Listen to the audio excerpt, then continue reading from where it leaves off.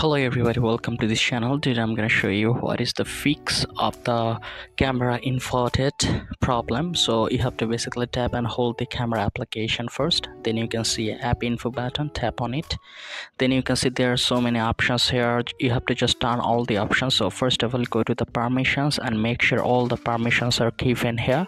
So if something is not allowed like this, which is not necessary, you can just leave that. So after that, you can go to storage and cache. You can clear the storage as well as clear the cache. That may help you to do that.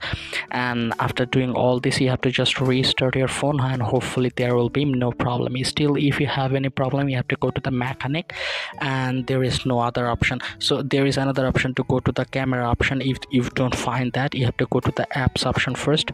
So you have to go to the phone settings option, then there will be an app management option, then go to the app settings option. From here also you can find for the camera.